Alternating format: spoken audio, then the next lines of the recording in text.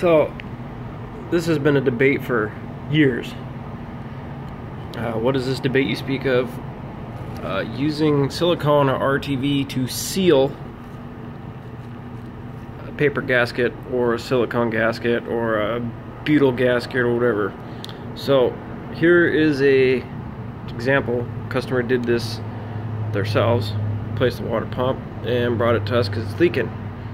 Well, as you can see here, RTV silicone all the way around, all over the block. So why do you not use RTV silicone on a paper gasket? There's a couple reasons. Number one, the paper gasket allows this and the engine to expand and contract as it heats up. So as this heats up, it expands 1/1000th of an inch per foot per 100 degrees.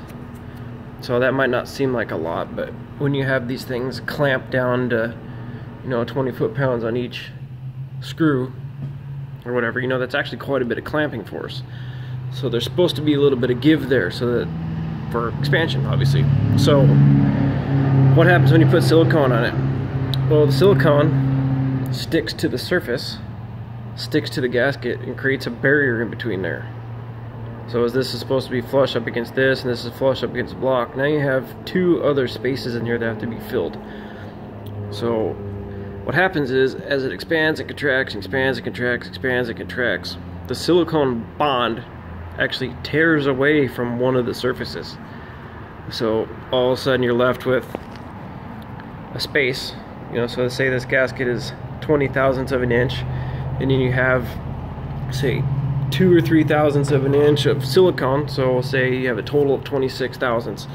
So as that bond is broken and the expansion happens, that void that's left there allows fluid to go past it, and that's why it leaks.